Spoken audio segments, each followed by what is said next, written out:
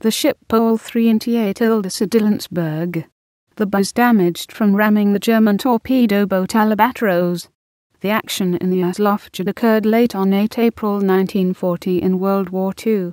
As Kampfgruppe 5 of the German invasion force proceeded towards Oslo, it encountered Norwegian defences in the Oslofjord.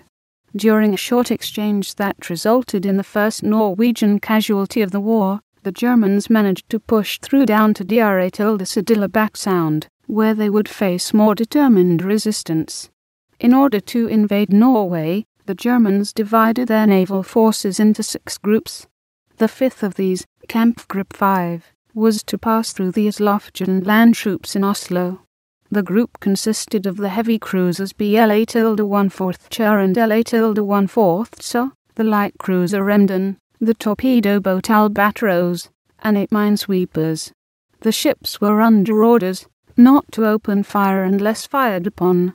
The outer parts of the fjord were guarded by the Oslofjord fortress, established in 1914, made up of smaller forts at Bola-Symbolrani and Rau-Lützow. Of the 11 guard ships operating out of Lützow, Pol III would be tasked with patrolling the Oslofjord on the night of 8 April. Requisitioned by the Norwegian Navy in 1939, Pol III was armed with a 76-gun and 2 machine guns.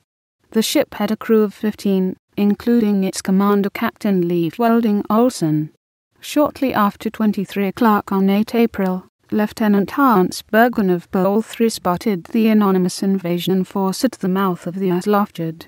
The patrol boat fired a warning shot and closed with the German torpedo boat Albatros. The Germans, having seen the patrol boat to their port side, ordered the Albatros to intercept it. Captain Leif Welding Olsen of the Pol III had a short conversation with the commander of the German boat, Kapitän Siegfried Strello, who demanded his surrender, to which he refused. Realizing that Norwegian neutrality was going to be violated, Oslo radioed a warning to Horten Naval Base. Alien ships incoming at high speed fired flares for their coastal artillery, then ordered Pol III to ram Albatros. Having just been rammed and seeing the guns manned on the patrol boat, Strello ordered his ship's anti-aircraft batteries to open fire on the Norwegian ship. Captain Olsen was struck in the leg by machine gun fire, and the ship was set ablaze. The order was given to abandon ship. The lifeboat was lowered into the water but overturned, so the crew was forced to cling to its sides. Weakened by blood loss, Olsen let go and drowned, becoming the first Norwegian casualty of the war. The surviving 14 crew were picked up by the invasion force and held captive. At 23:30, Kampfgruppe 5 was spotted by Rau-Lützow fort's searchlight. The southern battery of the fort fired 2 warning shots. At 23:32, Bola-Symbolrani fort fired a single warning shot. At 23:35, Rau-Lützow fort targeted the cruiser BLA-1/4 and fired 4 live rounds, but missed due to poor visibility. Shortly thereafter the ships disappeared from view in the mist, and contact was lost. The Germans proceeded down the fjord towards Oslo. Rau-Lützow forwarded Captain Oslen's original warning down to Skarsbygg fortress, which was able to halt the Germans in the Battle of Drøbak Sound.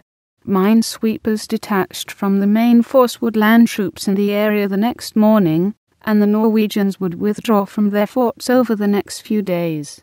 Following Skarsbyg's capitulation, the remainder of Kampfgruppe 5 would land in Oslo on 10 April. After signing an oath of non-belligerence, the captive Norwegians were released and allowed to return home. Pol III was left burning and adrift overnight. It rained and the fire burnt out on its own. The next morning the ship was discovered by the Norwegian patrol boat Cud II and towed to Lützow, where it would be captured by the Germans.